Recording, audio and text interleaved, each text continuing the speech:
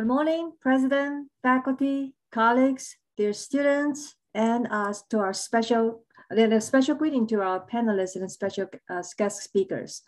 Thank you for joining us today to celebrate the contribution of Asian Americans, and Pacific Islanders. My name is Shiang-Kwei Wang. I'm the Provost of Hostos Community College. I'm a proud American, and I'm also a proud Asian American. I'm honored to join the President and panels today to moderate today's Balada Hastosiana. This is an event series sponsored by the Office of the President. Today's topic is the Chinese diaspora, transitional migration and integration in the Dominican society. Today's event is being recorded and a closed captioning is available on the screen. You can activate feature by clicking the CC Live Transcript button in the bottom of your screen. So now I have the honor to introduce our president, Dr. Daisy Cocco de Filippis.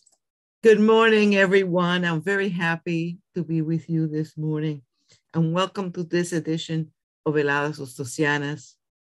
It is good to see you all. This morning, we honor our Asian American Pacific Islanders, brothers and sisters, as we stand in solidarity and recognition of our common struggles, our common humanity, and our common need to make this a better world for all.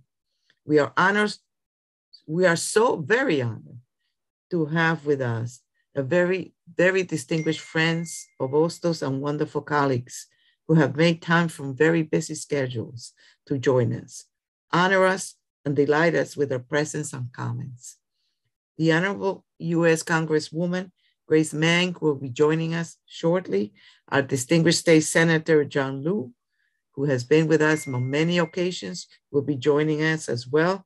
The absolutely superb and dynamic president of Queens College, Dr. Frank Wu, is with us, and former executive director of the Asian American Research Institute, Dr. Joyce May. In a minute, I'll talk about the two presenters. I see the senator is with us. Welcome, Senator. Great to see you. We have come together because May is Asian American and Pacific Islander Heritage Month. And today's event is a celebration of the contributions made by Asian Americans and Pacific Islanders here and around the world. It is a rich and vital legacy covering every conceivable discipline, practice, and field of study. It is also a day to recognize and reject bigotry in whatever manifestation and whatever part of this world is in need of improvement. But today's topic of discussion is the Chinese diaspora, transnational migration and integration in the Dominican society by my good friend and colleague from CUNY, Dr. Luis Alvarez Lopez and a professor at Hunter College, and Sonia Bu-Larancuent, educator and community and organizer, and someone whose work I have followed over the years. So I'm delighted to see her. It promises to be an illuminating and powerful presentation. Co-moderators, Shiang-Kwei Wang, our Dr. Shiang-Kwei Wang, the college provost, and Dr. Eric Radezky, our director of governmental and external affairs at Hostos, have assembled, as you can see, an outstanding group of guest speakers. Please join me in welcoming them and our moderators to this virtual forum. All right, so let me begin with our first guest here today, which is Senator John Liu, New York State Senator John Liu. He represents a section of Northeast Queens. He is the chairperson of the Senate's Committee on New York City Education and also serves on the Budget and Revenue Committee, Education Committee, Finance, Higher Education, Rules, and Transportation Committees. Senator Liu was a New York City Council member from 2002 to 2009, and New York City Comptroller from 2010 to 2013. Hailed as a trailblazer and pioneer, Senator Liu's historic elections as the first Asian. Thank you. I like to brag about you, Senator Liu. The arrangements, and I want to thank President de Filippis for leading this effort once again, and these distinguished panelists that we have on this in this very special event. Hostos initiated this last year in the face of this unbelievable onslaught of anti-Asian hate that we saw here in New York City, unfortunately, and across the country. And at the time, we had just seen this massacre where 8 people were shot dead in Atlanta, and continuing vicious attacks against Asian Americans. And I think we all kind of like thought or maybe hoped that we'd seen the worst of it. But unfortunately, it has continued for yet another year where we thankfully have not seen the horrific shootings like we did last spring. But we still see people, being killed in the worst ways. A young Asian woman being pushed onto an oncoming train, which is like every New Yorker's worst nightmare, to another young Asian woman being followed into her apartment and then stabbed to death 40 times. Whether these specific incidents were labeled as hate crimes or not, as an Asian American, I think it can speak for many of us. And I think Congressmember Meng would concur that we feel the hate, no matter what the legalistic labels are, we feel it. And so it's just important for Asian Americans to not be invisible in any way. And that's been part of the problem. We've kind of been invisible from people in the community, in our society, and from my perspective, most importantly, invisible in the eyes of government. And so we've undertaken a variety of measures that will take the invisibility away, everything from securing budgetary resources for community-based organizations so that they can strengthen the infrastructure in our community so that individuals don't feel so vulnerable, to pursuing education about Asian Americans in our public schools and beyond, to requiring or demanding that law enforcement be more energetic and vigorous in holding attackers accountable, to recognizing that there are mentally ill and homeless people who need more resources. And we've tried to attack the problem from all points of view. But it is just as important for our institutions and organizations, such as Hostos and such as the rest of CUNY. I see our great friend, Frank Wu. He's one of the few people that I have more hair than, even though we're about the same age. But in any event, these kinds of forums help take away that invisibility and therefore make us all a little bit less vulnerable. So I really want to thank all of you for taking part in this. I want to thank the people who are watching this. And once again, Daisy, thanks for your tremendous leadership at Hostos and far beyond. All right, and thank you, Senator Liu. I see we've been joined by Congresswoman Grace Meng. I'll read a brief bit of her bio here. Grace Meng represents the 6th Congressional District of New York, including West Central and Northeast Queens. She is the first and only Asian American member of Congress from New York State. Congresswoman Meng is a member of the powerful House Appropriations Committee, which is responsible for funding every federal agency, program, and project in the United States, and is vice chair of the Subcommittee on State and Foreign Operations.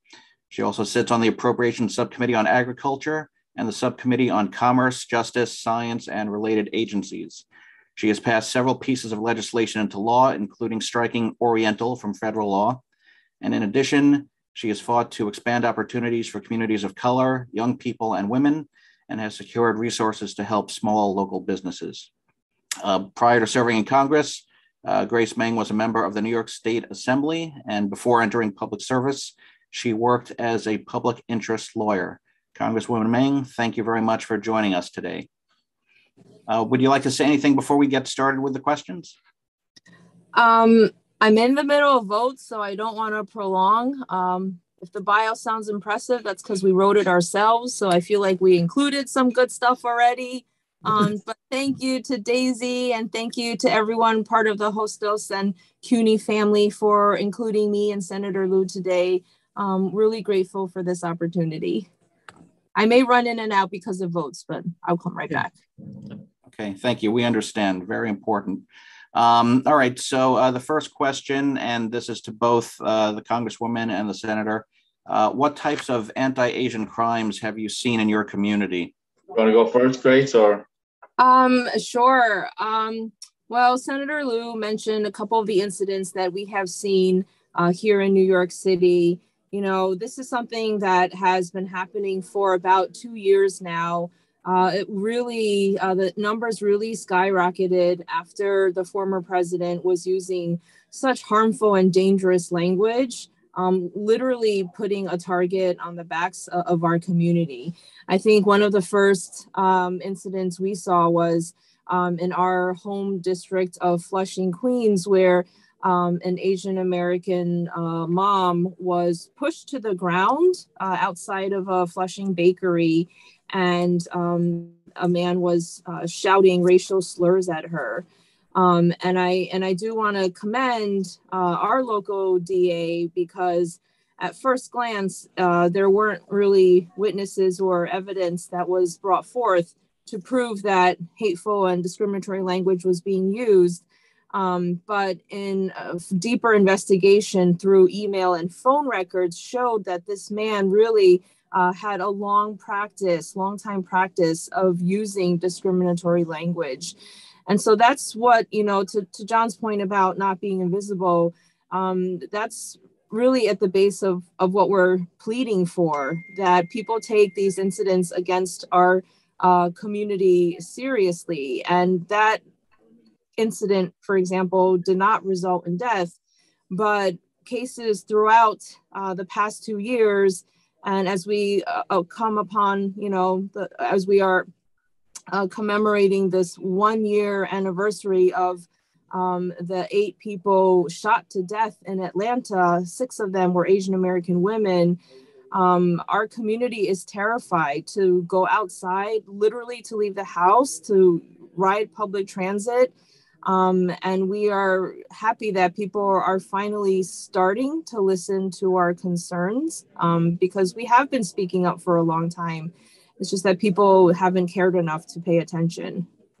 Yeah, and I represent a portion of Congressmember Meng's district, so we have a lot of common constituents.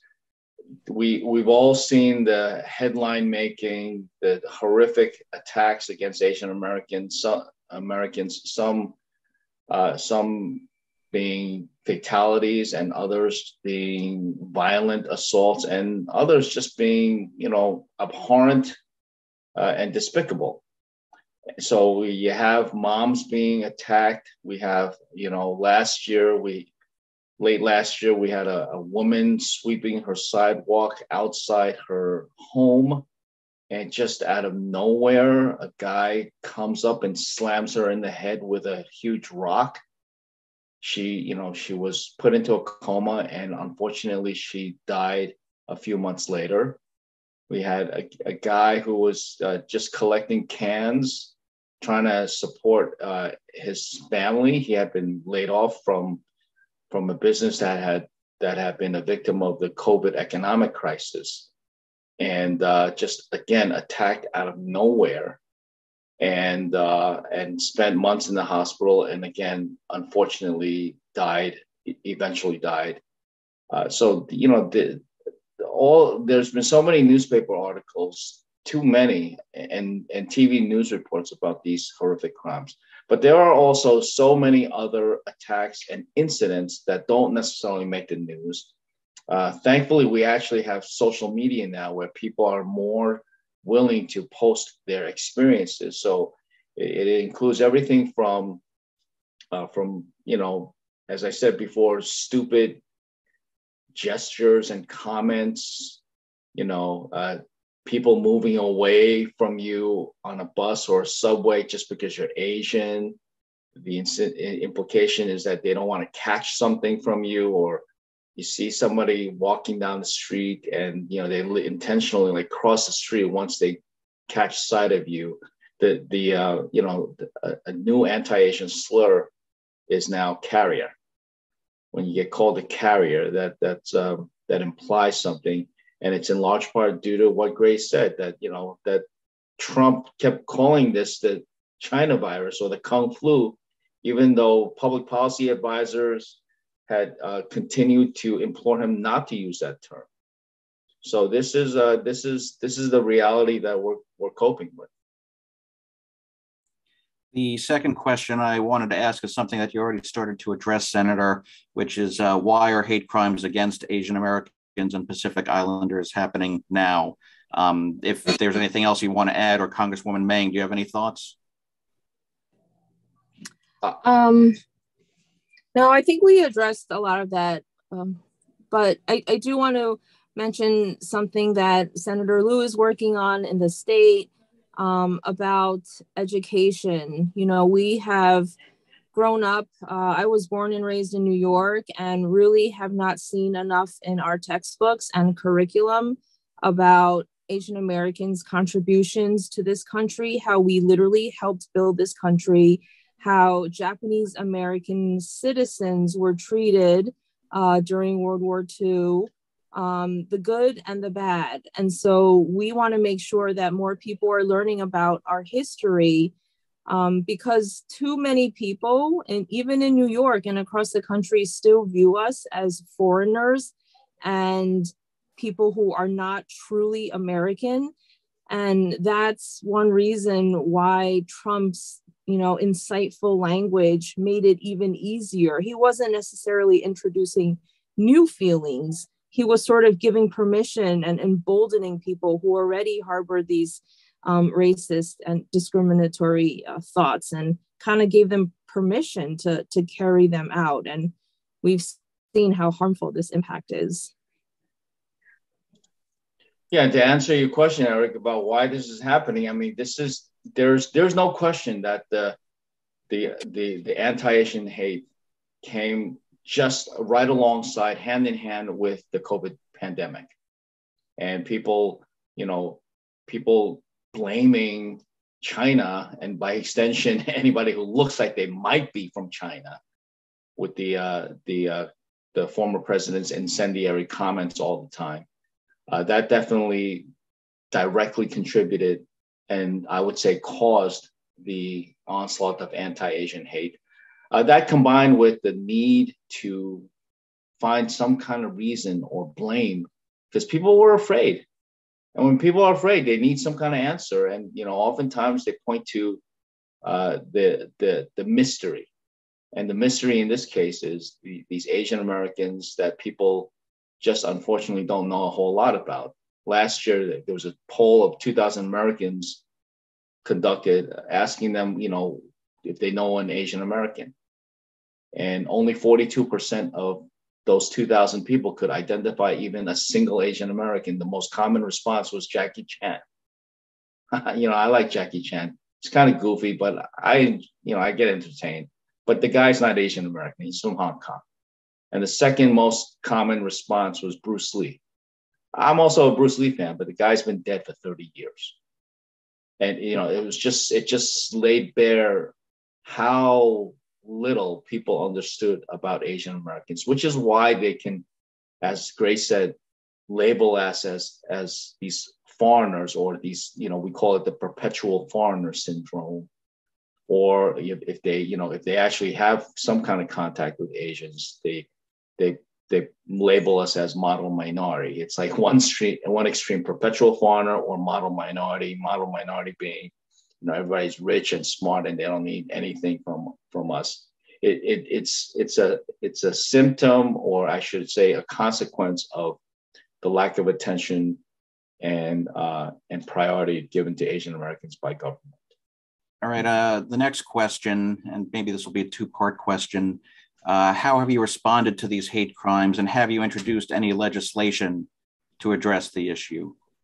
And this is to both of our elected officials. I can start. On the early days when we were seeing some of this dangerous language being used, I started first by talking privately to some of my colleagues, like the Republican leader, Kevin McCarthy, and I begged him not to use that language that he used first on Twitter. He barely listened to what I had to say and walked away. And we realized quickly that private pleas weren't going to help and that they were just going to continue to use insightful language. We put forth a resolution that, condemned for Congress to condemn anti-Asian hate and discrimination, especially related to COVID. And one thing that I will say along the way is that whether it was pushing legislation or showing up at vigils and rallies, one of the best things that we've seen that has increased during these last 2 years is the solidarity between our communities, because it wasn't just Asian Americans who were showing up at these rallies. It was people from all different backgrounds, and not even just in areas with large Asian populations. I remember my colleagues and friends were having anti-Asian hate rallies in places like Maine and New Hampshire, right? Not places that you would automatically think of. And so I think that the solidarity that is being built and expanded is something that will be really impactful and long lasting. One legislation I pushed was the COVID-19 Hate Crimes Act. It was born out of conversations with many community activists who really were at the front lines.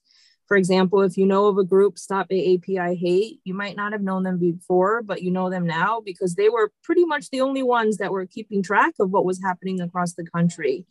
Our federal government, much like it was in the past with gun violence, our federal government does not collect statistics on hate crimes or bias incidents. So most police law enforcement jurisdictions reported zero hate crimes in 2020. And we all know that that is not true, as great as it would be.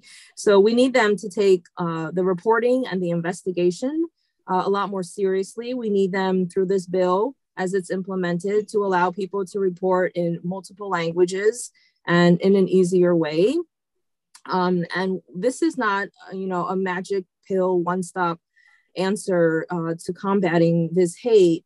We're also working on education to help break down the stereotypes that too many people have about our AAPI communities.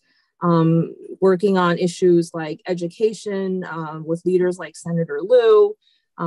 We passed on our side a museum bill to have the very first step in a probably long process in building a museum so that people within and beyond the API community would understand and learn about our community's contributions and what we've gone through in this country. Yeah, I'll briefly add to that, on the state level here in New York, we've also pursued legislation that requires Asian American studies to be taught in public schools. We actually passed a related bill in the state Senate Education Committee so far that requires some culturally sustaining and responsive education in public schools.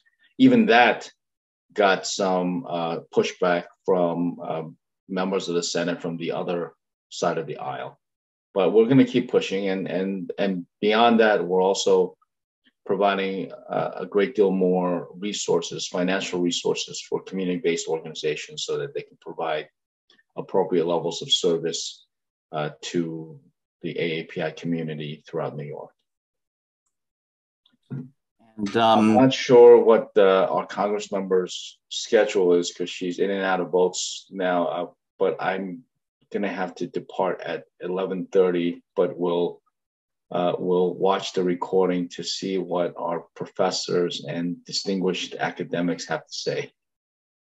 Okay. Well, I know that the Congresswoman also has to run in a moment. I'll just throw out one last quick question, which is that what can the average person who's watching this program today do to help or to be supportive of the AAPI community in these times?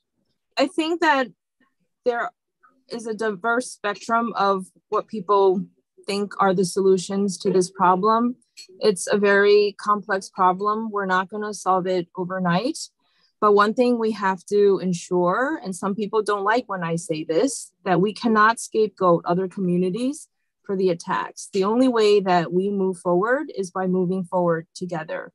We have to understand that many people showed up for our community, and not just Asian Americans. And they've been consistently showing up when we're working on budget, when we're working on legislation, curriculum. It's not just Asian Americans legislators who are standing up with us.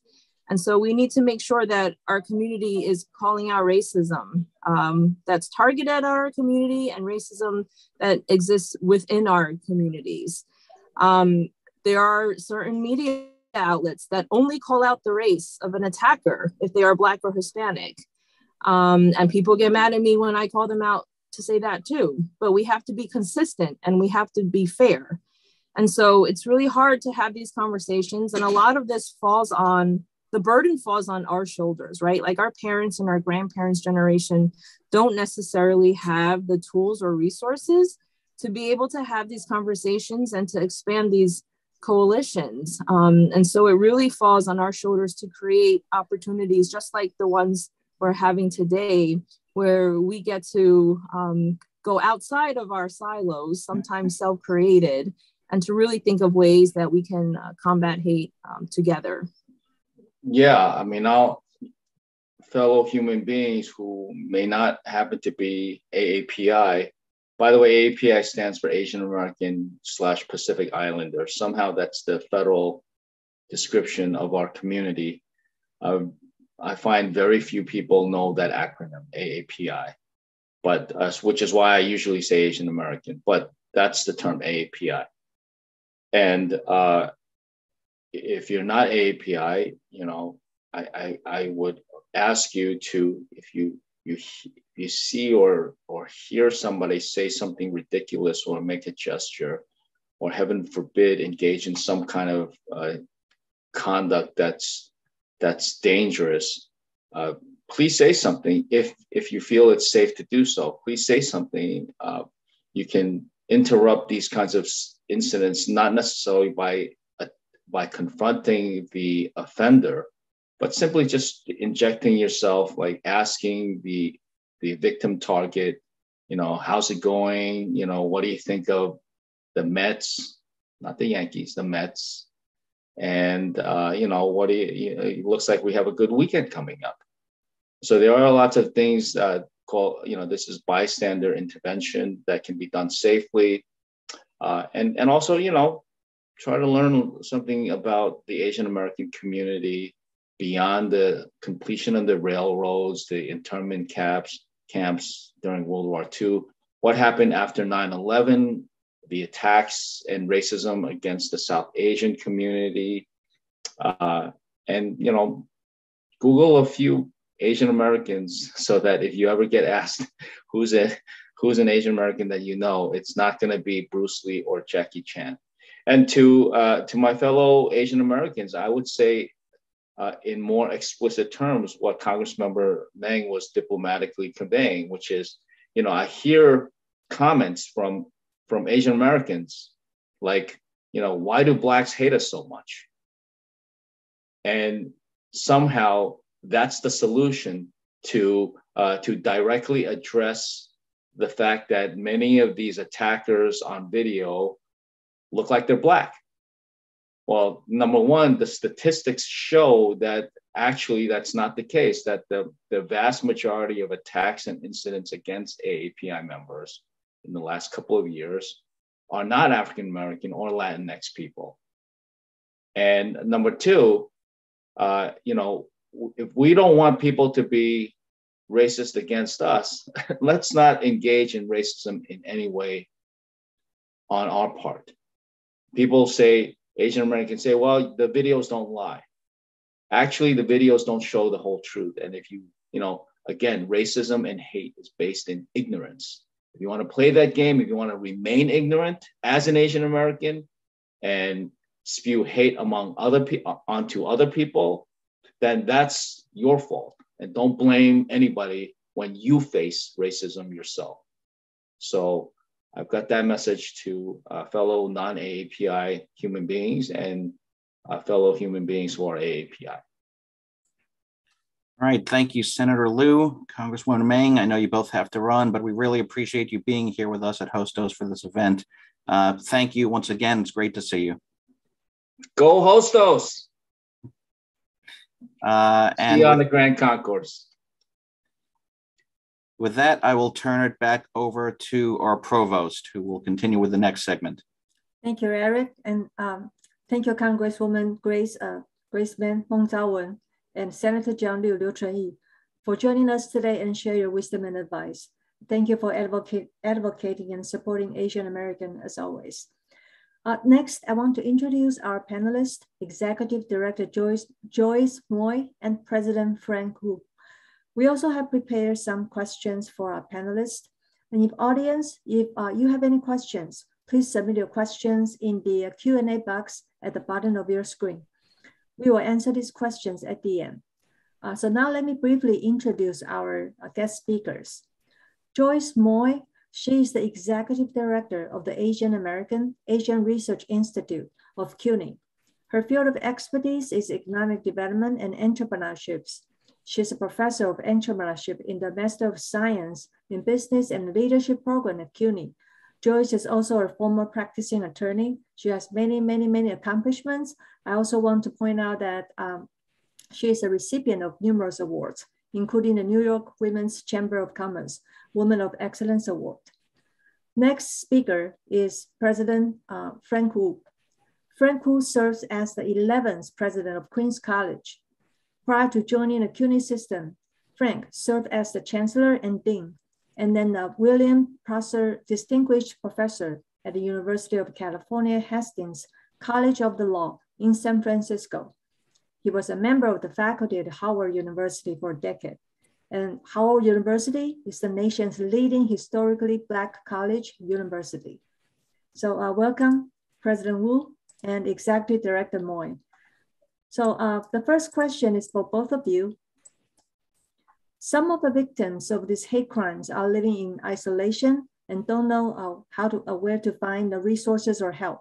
So how can we reach those individuals proactively and inform them that there are available resources from the mayor's office or from the community? Well, if I may start, one of the things that's really important, and actually Senator Liu made reference to this, is that there needs to be appropriate amounts of funding for social service organizations, community-based organizations that serve the AAPI community. Up until recently, there has been underfunding of all of our organizations. And so we need to bring that up, be consistent with it, make sure that these are not just one-off funding opportunities, but that we have all of this funding built into the line items so that they are consistently funded over a long period of time going into the future. Without this resource, we are really unable to reach our communities and provide the kinds of services that are needed to sustain and help protect these communities. Thank you. Frank, do you have anything you want to add? It's so important to reach out. So many of the victims here are elderly. They're elderly women in particular. They're especially vulnerable.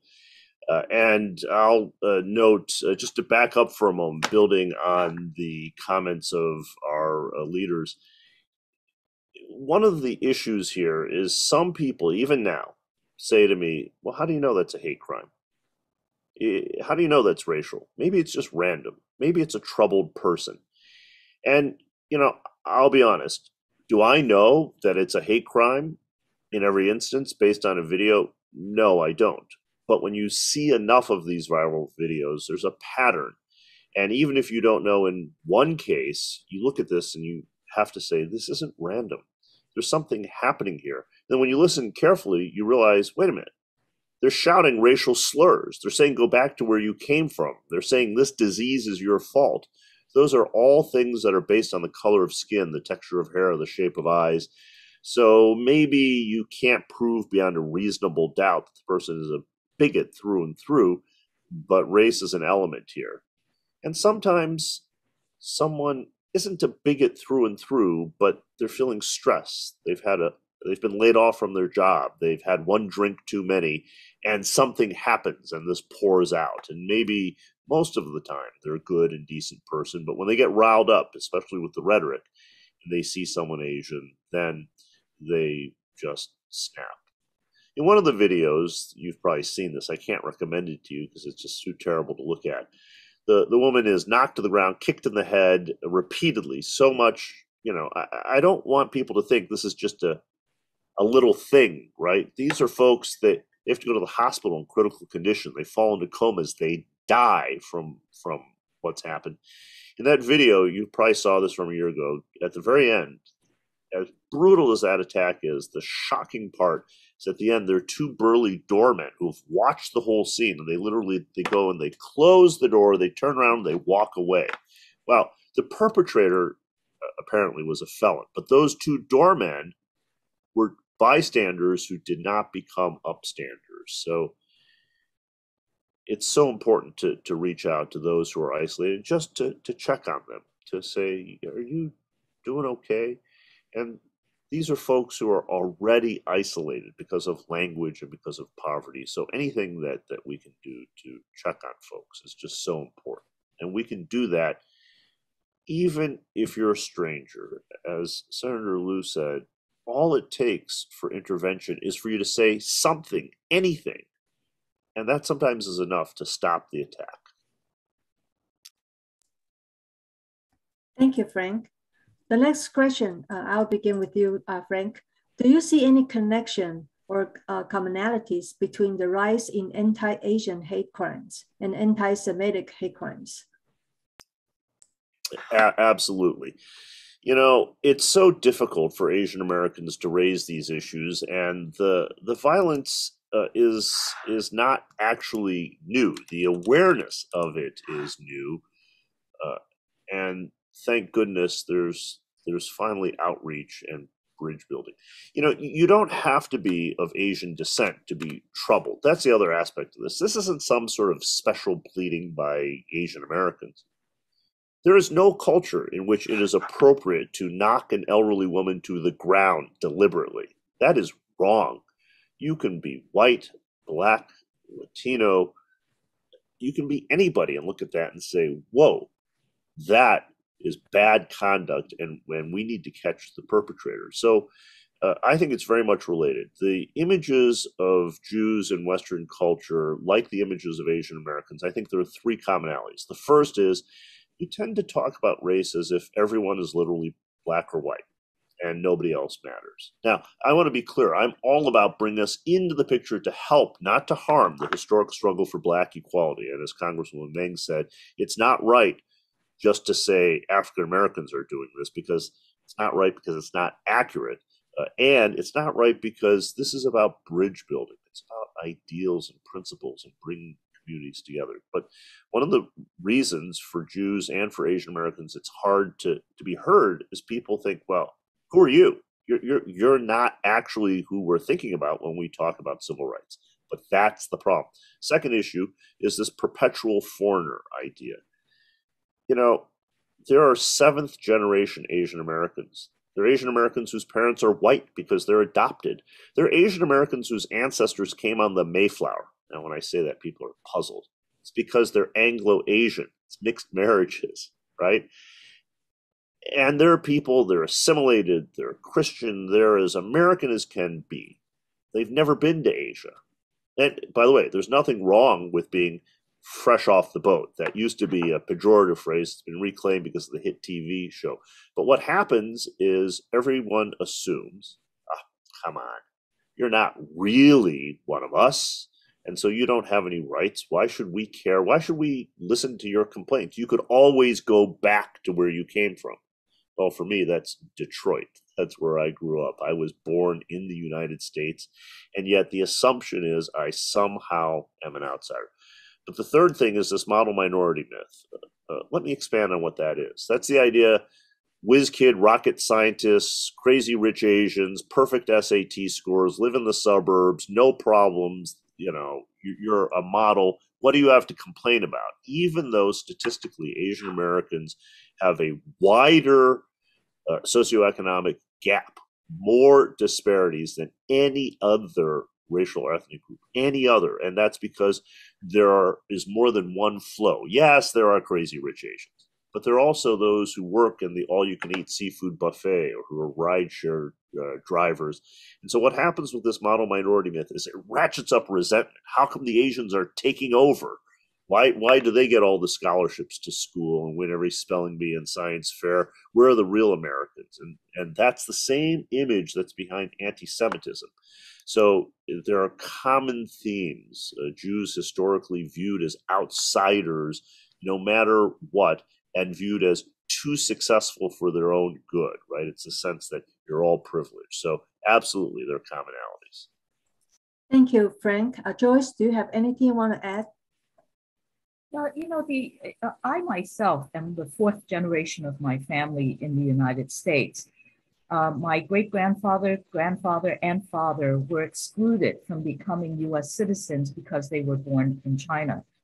And just imagine, with respect to European Americans, when they're here less than one generation, they will be viewed as Americans. Somebody like me is told to go back to China. My children are fifth generation. My grandchildren are sixth generations of our family in the United States being told to go back to China.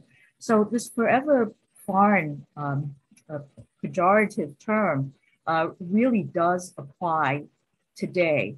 And it's constant. It's not something that happens only occasionally.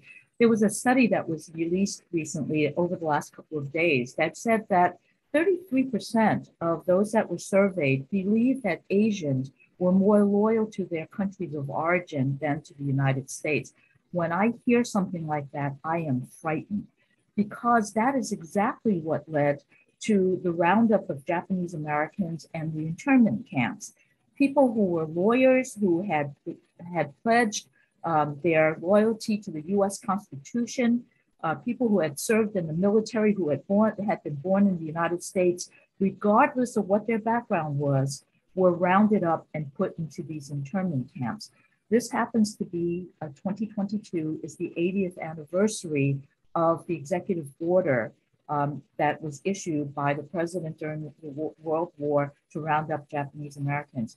It is also the 140th anniversary of the Chinese Exclusion Act, which created a situation where my ancestors could not become US citizens.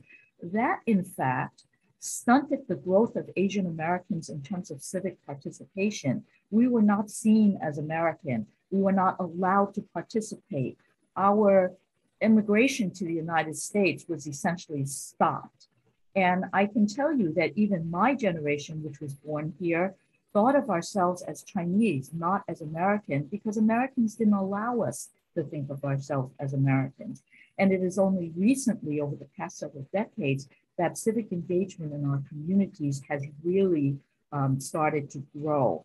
And so the impact of these exclusionary acts and these outright despicable acts has caused a slowing down of civic engagement on the part of the longer term or the long timers with respect to the Asian American community.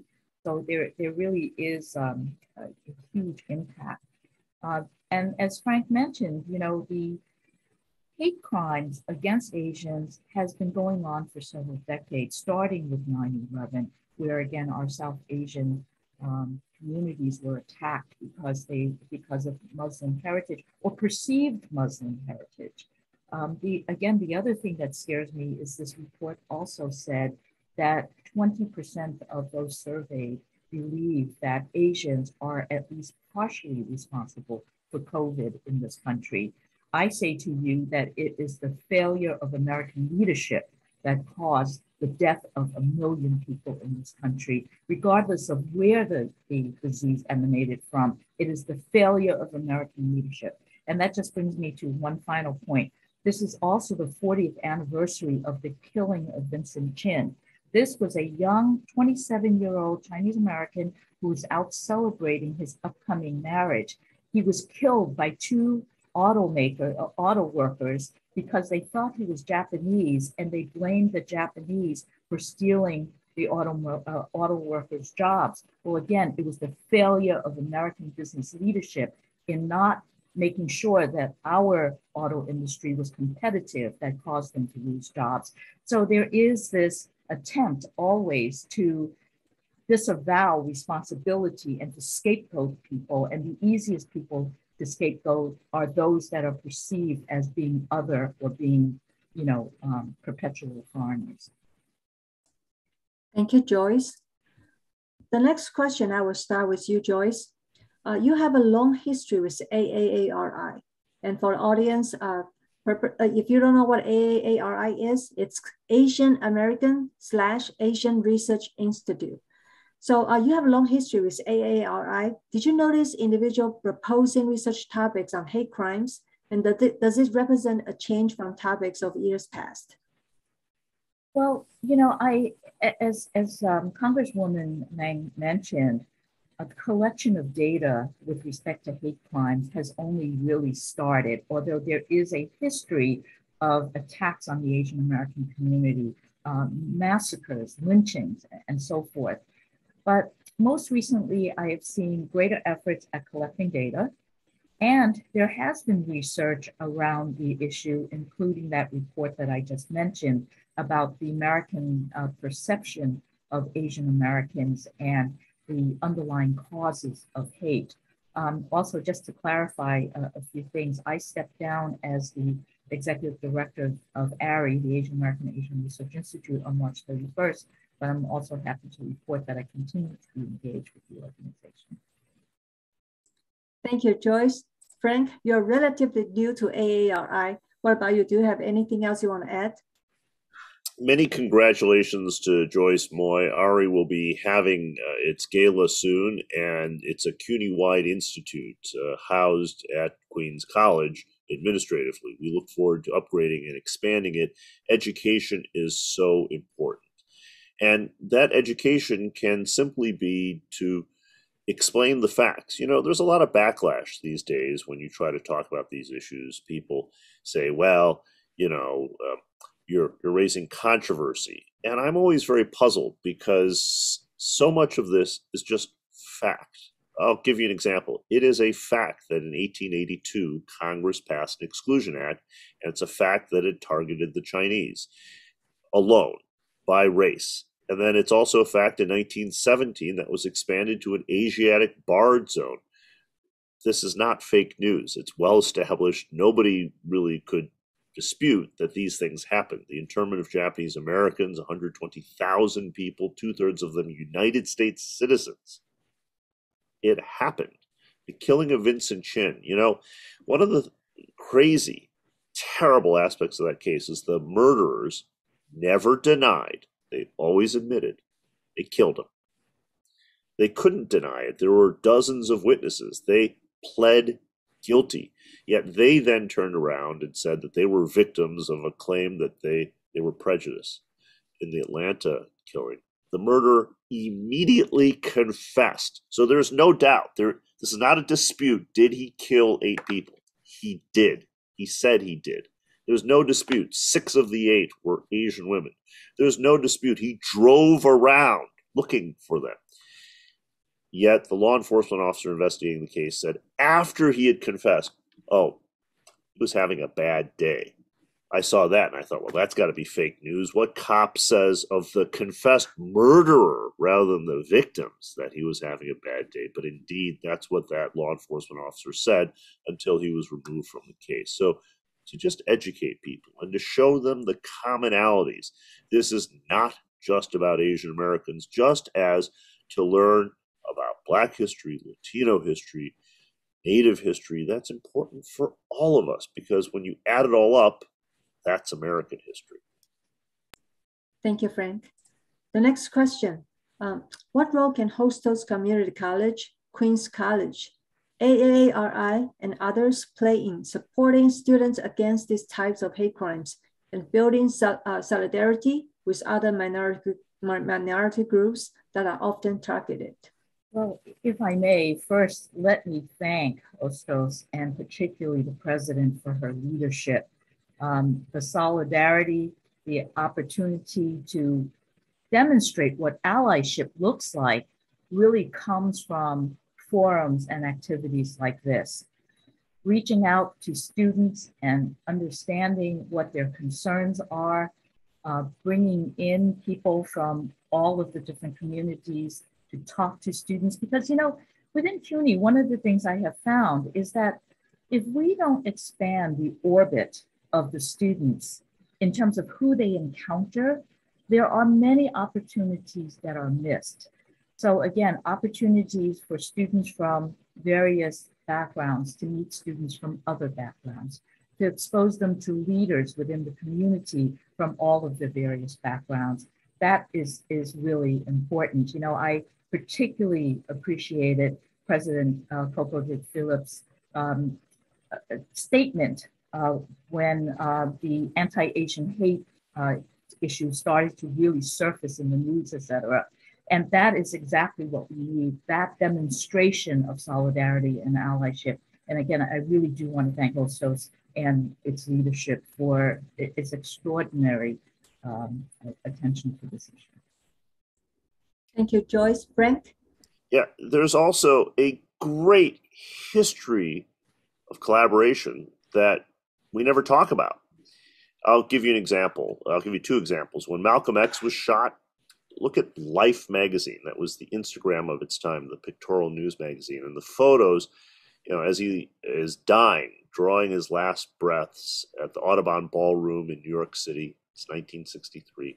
You look at the photo, there is an Asian American woman in all the photos, cradling his head. And people have wondered, well, who is that? That was one of his closest confidants. She was not some passerby. That was Yuri Kochiyama, an Asian American who was part of the struggle for Black liberation because she was inspired. That's an example. Here's another example. Nobody knows about this unless you are a scholar and have studied the history of Asian Americans in the labor movement. In 1903, one of the very first multicultural, multi-ethnic moments in labor history occurred in Oxnard, California. It was a beet strike. It was Mexican and Japanese laborers who harvested beets. And this was at a time when labor unions expressly had ethnic exclusion and where employers had a divide and conquer strategy to have different groups competing against each other. But the Mexican workers and the Japanese workers, all immigrant workers, migrant workers, they came together and they created a Japanese-Mexican labor association in 1903, before we talked about diversity, before we talked about multiculturalism. That is important, fascinating history, and to have students write papers on that sort of thing, it can all be projected forward. So sometimes we think, well, all this is new, this idea of multiculturalism, etc. It's not. This goes back more than 100 years, but it's always just been pushed to the margins. Those margins are making a new mainstream. Thank you both. Thank you so much. The next question, Congresswoman Meng and Senator Liu addressed this a little bit about this topic, but I just want to ask you if you have anything you want to add. So what factors have contributed to the increase in AAPI hate crimes? Well, again, I think that the rhetoric that was used, particularly by former President Trump, calling this Kung Flu, calling this the China virus, definitely opened the doors, giving people permission to treat Asians as outsiders. There's no doubt about that. And again, the resentment in terms of the economic slide that people experience in this country, looking again for scapegoats and saying that other people are the cause of what's happening, again, deflecting the responsibility from the failure of our leadership. When I was a kid and I faced on the playground the common cruelty of childhood, the sort of teasing and taunting, The adults who looked on and did nothing said, "Oh, just reply, sticks and stones will break my bones, but words will never hurt me." And even as a kid, I was skeptical about that for a couple of reasons. First, because the words lead to the sticks and stones. These aren't just words, they're fighting words. I'm actually a supporter of free speech. I think we need to use words in favor of diversity and against racism. But words have a power. And that's the second reason that I was skeptical of what folks would say, because those words, they pack their own punch. You know, kids can survive all sorts of physical trauma. They fly off a swing set and knock teeth out or break their arm, and they have high fevers, and they withstand things that adults couldn't. But they carry with them forever that psychic trauma of the constant microaggressions, and you always have to be alert, because that's the other aspect of this. It starts with just name calling, right? But as you're walking down the street minding your own business and someone calls you a chink, a jap, or a gook, and I use those words to show they have no power over me, you try to move a little faster, but you don't know if then they're going to do something, spit on you, take out a knife, do something worse, because it starts with those words and then it escalates. And yes, some people are troubled souls, right? They have mental issues and they need help. But what happened is, because of this rhetoric, they were given license, they were encouraged. And there are people who should have known better, who again and again and again stirred up the anger. And the pandemic was terrible. But the pandemic is not the fault of Joyce Moy or Grace Meng or John Liu or me or someone who happens to have an Asian face, who may well be American, who has nothing to do with Wuhan or a virus. Thank you so much. I have the one last question for both of you. What are the challenges of building alliances between AAPI and Latinx or African American communities? One of the things that I would say is that part of it is the nature of our communities, right? In New York City, 71% of the Asian American community is foreign born. And members of any immigrant community knows that the number one focus is trying to put food on the table and to provide for one's family. So there may be less civic engagement. Many of the Asians, for example, come to the United States after having seen lots of exported negative information about the African American community, the Latino community, and so on. And so they bring this overly exaggerated negative image along with them, and they have not experienced, neighborhoods and friends and colleagues from these other communities. So these kinds of things do add to the situation. And mind you, as time goes on, we're seeing this happen in more and more other communities. For example, approximately a third of New York City's Black community is foreign born. And they too are often puzzled by some of the things that they see, although many of them also do understand the influence of the colonial thinking that infuses a lot of what happens in this country. So that is one of the things that makes it difficult. But I am seeing, particularly among the younger generation of Asian Americans, greater and greater understanding that the solidarity is absolutely needed. You know, we have Asians for Black Lives Matter. We see that the South Asian Americans leading together has formed a group called South Asians for Black Lives. Everybody's beginning to understand that we have all walked along some segment of the same path to becoming American. I mean, I try to call these things out as well. I am old enough to remember when John Kennedy ran for president and people questioned whether he was loyal to the United States or to the Pope because he was Catholic, you know. And so when you don't know that history and you forget that history, it's very easy to ignore what's happening to newcomers or new groups that are facing these kinds of issues. You know, I'll be brutally honest.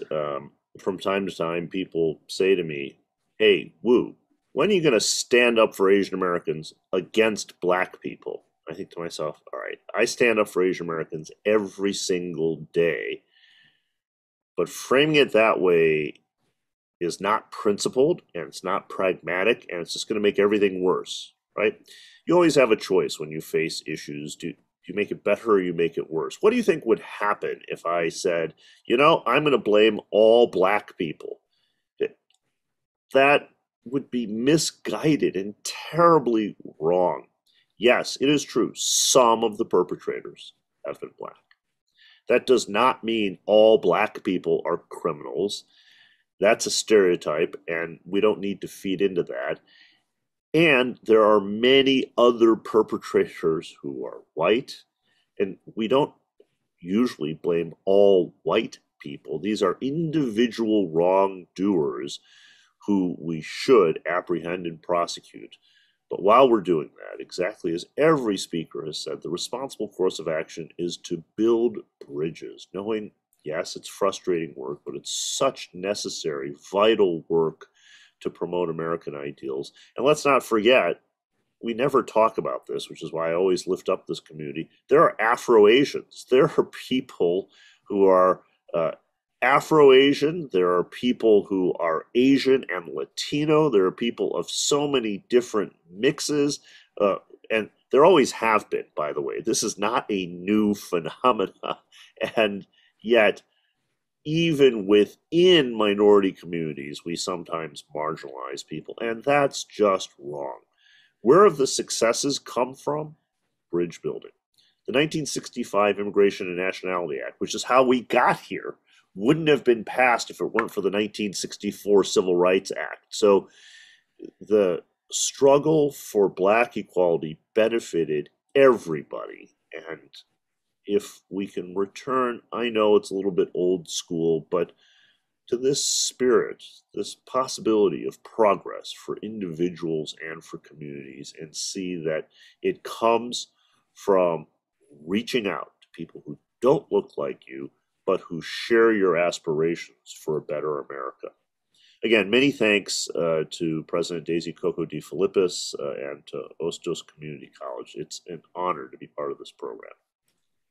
Thank you, President Wu. Thank you, Executive Director Moy, for joining us today. So let's give them a big round of applause. Thank you so much. So we really appreciate your support of the Asian American community and support of Hostel Community College. Thank you again. Okay.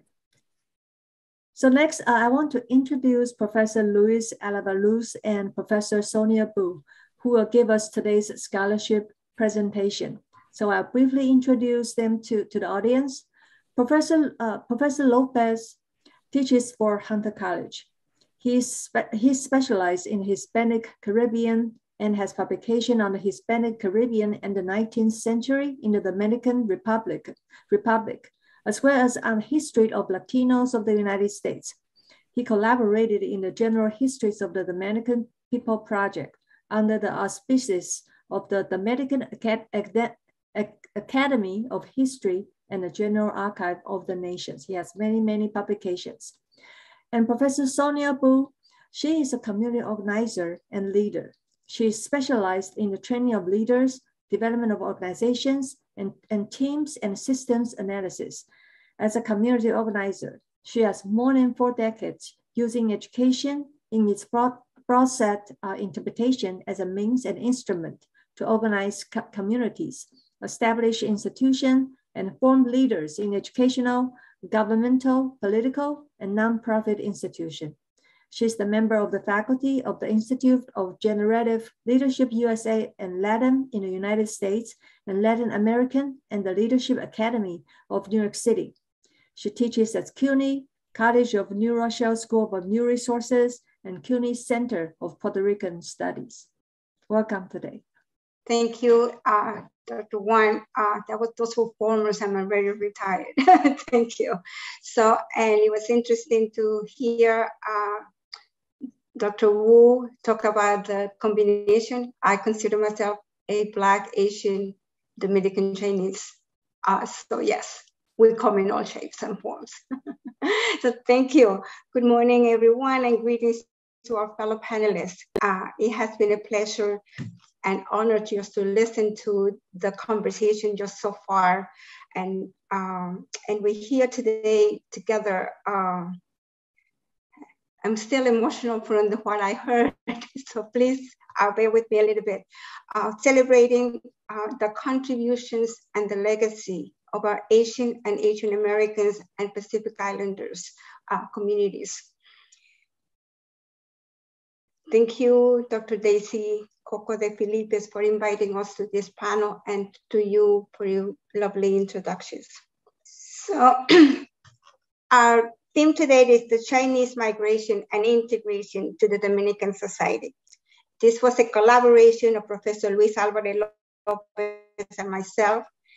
And our presentation today is a very brief summary of a chapter we wrote together for a book that was recently published by the Center of Caribbean Studies of the Pontificia Universidad Católica Madre Maestra in the Dominican Republic. The project that we did, the project in general was to study the historical and the economic impact of the Chinese presence in the Greater Caribbean. Our Luis's and I contribution was that we analyzed the second and third generations of descendants of Chinese immigrants to the Dominican Republic within the larger context of the Chinese migration to the continent of Latin America and the Greater Caribbean in the 19th and 20th centuries. Perfect example of those communities that were largely in Peru, Panama, Cuba, and definitely Mexico and Puerto Rico. The areas of our investigation was, we wanted to work on integration of the Filippine society, how this immigrant community integrated to the society that was the Dominican Republic. What was the racial and ethnic and national identities that emerged from that integration?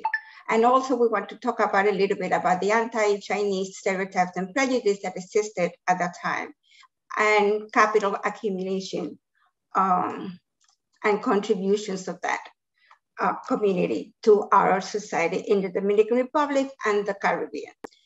Our research questions was, what has been the experience of the second generation descendant of Chinese immigrants in the Dominican society? The literature was limited, and we hope to contribute more to the curiosity and experiment of looking into this particular group of descendants and in the Dominican Republic.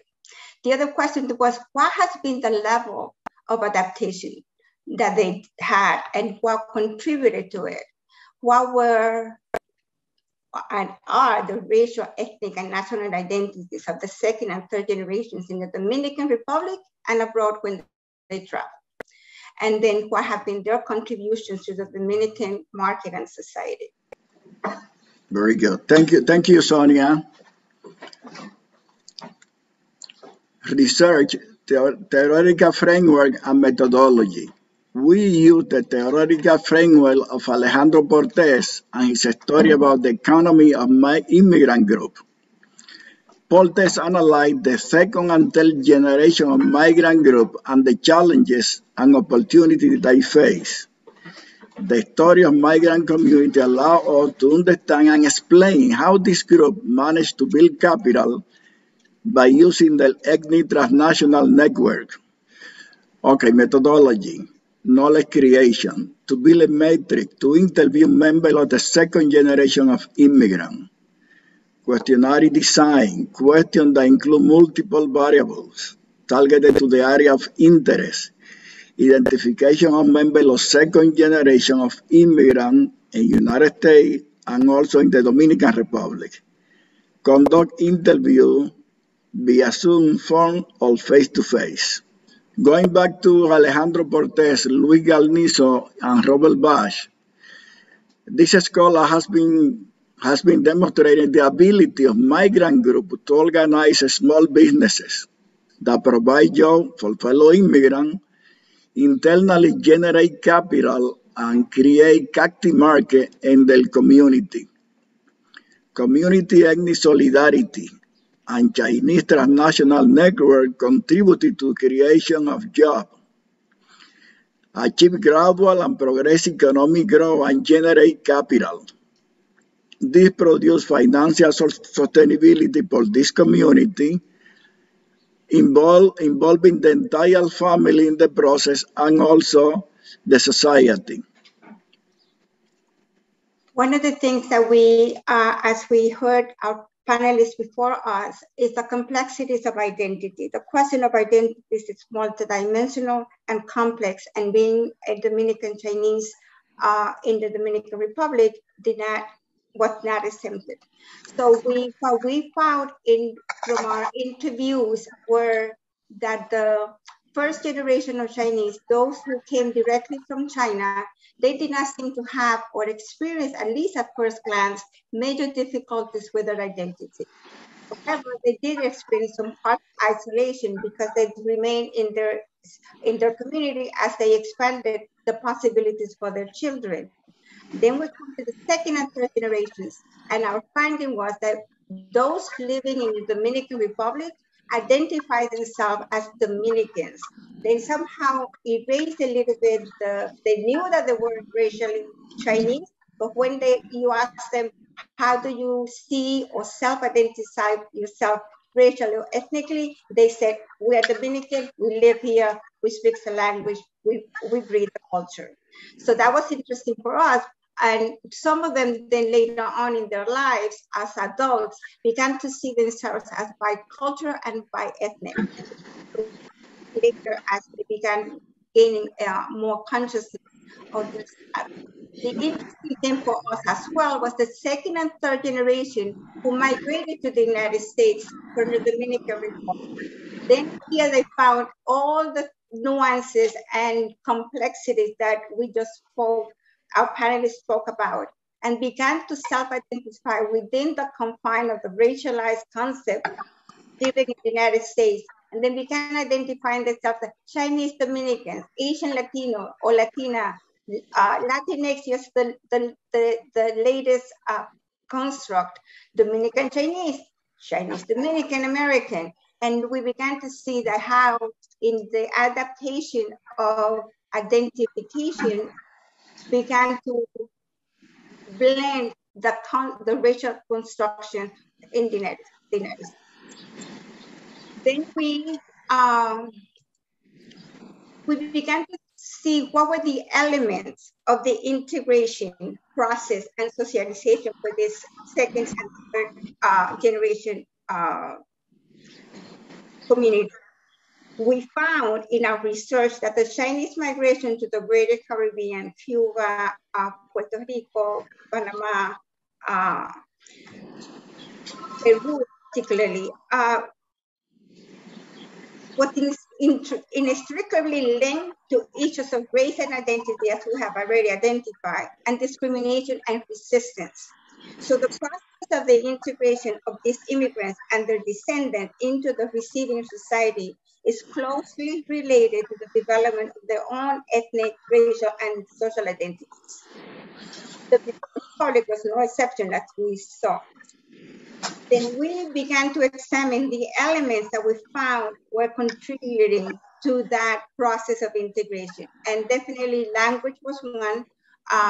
They begin to lose and acquire the Spanish language and lose the Chinese. The Catholic religion definitely was a key component, a critical component in that integration, when they, meaning the first generation, begin sending their kids to be educated in the Catholic private schools, and they were baptizing their children and sometimes themselves in the Catholic Church. And it was interesting for us to hear some of the people they interviewed claim that their parents actually sought Dominicans, godparents, so that they could have a better chance for integration. We also saw the role that the family played in the integration and socialization. One of the things that we found was the role of the mother. What do we mean by that? Most of the immigrants that came from China were males. So they began marrying Dominican women. So therefore, if the mother was Dominican, most likely the process was faster in the integration, but the loss of the Asian culture was as well evident. On the other hand, some of them actually got married and brought their wives, very few of them. Those households had mothers who were Chinese, and sometimes intergenerational household, meaning that the grandparents from China were living with them. Those we found that they retained language culture for a little longer than the previous one. Then of course, social mobility was different professions that the parents had. They were no longer in the business, or they were lawyers and professors, historians. However, because it was limited, our research, we want to expand it to see is that true to other part of that community that we may not have researched. Like for myself, I know that my parents were more working class than what I described from my interviewees. So that was interesting. And then their friends began to be Dominicans primarily, and Dominican Chinos were primarily reserved for their family. The preservation of the Chinese language did not manage to be maintained in the majority of the second generation of the interviewees, even though in some cases both parents were Chinese. The third generation had no command of the Chinese language in the general sense. The Chinese language, whether it was Cantonese or Mandarin, was not transmitted in most cases to the descendants. Many of the second generation, already adults, have a desire and interest to learn the Chinese language. Some tried, but few made that wish in reality, given the difficulty of learning the Chinese language as adults. In a context where there is no possibility of practicing it frequently, right? The attempt was more of a nostalgic gesture to connect with their ancestors. Incorporation to the labor market.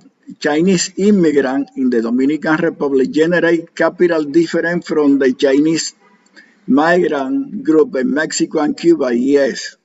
In the case of Mexico and Cuba, we have two important elements. Number one, that was a migration from United States, especially from California, of Chinese immigrants with some resources, some capital, that invest in the Chinese community of both places. That was one important element. A second important element was that some American company invest in the Chinese community. They loan resources to the Chinese worker. And that way, those situation was totally different to the case of the Dominican Republic. We don't have any Chinese from California in the Dominican Republic experience. But how they generate capital in the Dominican Republic?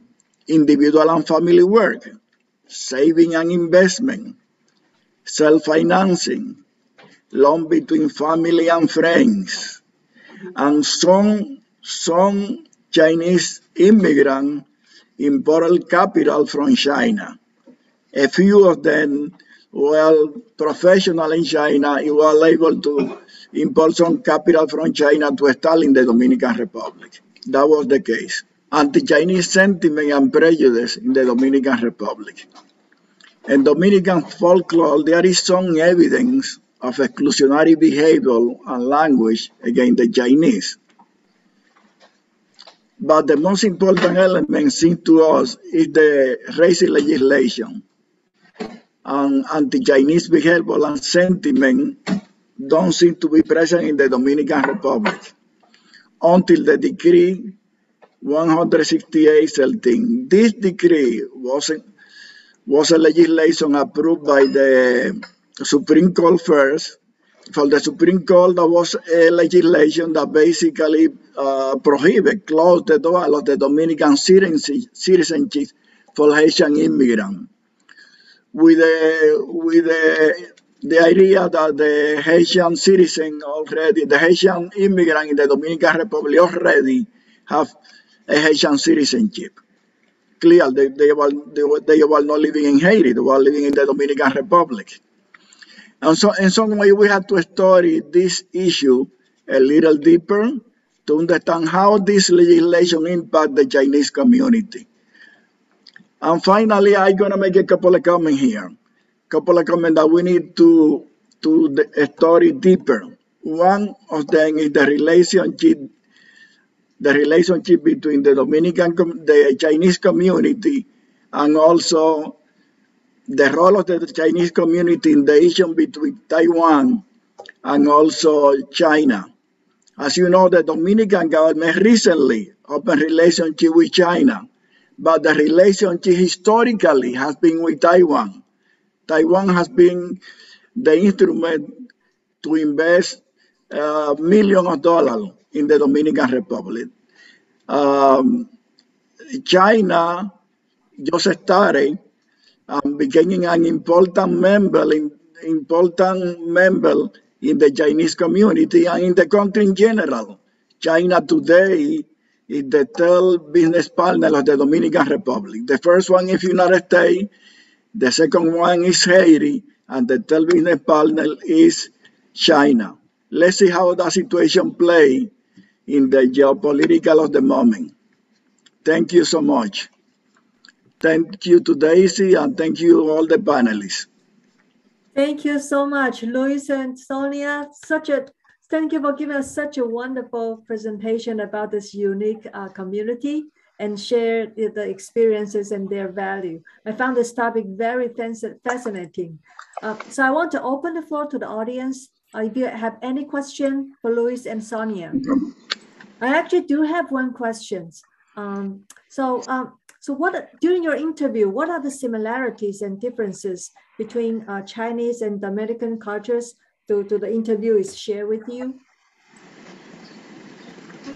Some of the differences, which is not necessarily a big difference, but it was a perception that, again, what Chinese had super smart.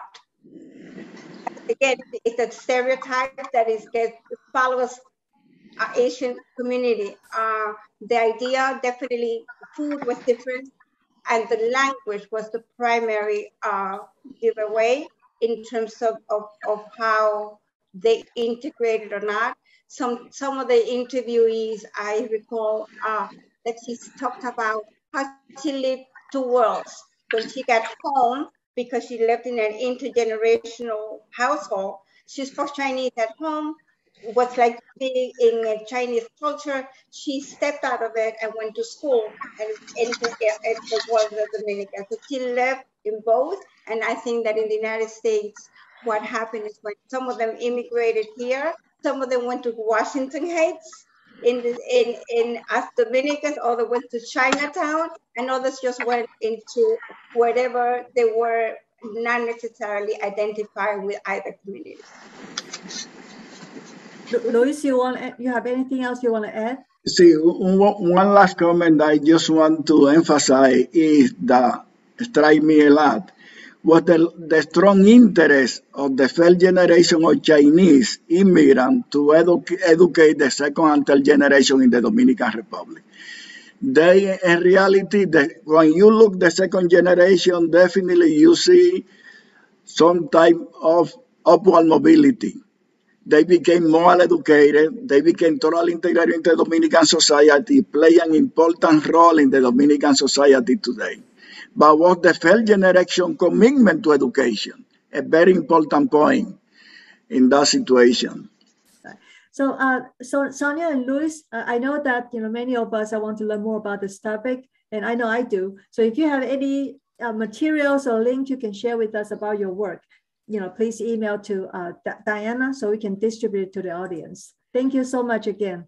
So President, do you want to share your closing remarks Well, the one thing I take away from this, first of all, thank you. Really powerful, beautiful. Number one, this distinction that became much more prevalent is in the United States, that all of a sudden you're not Dominican, you're because they were all Dominicans, whatever, Haitian, whatever, right? But here is the Chinese Dominican, whatever. That's one thing. The other thing is that any law, what we have seen, the laws that discriminate against one group ultimately end up discriminating against all others. And that has been the case with that particular law that you pointed out to, Luis, as well. So it is common cause.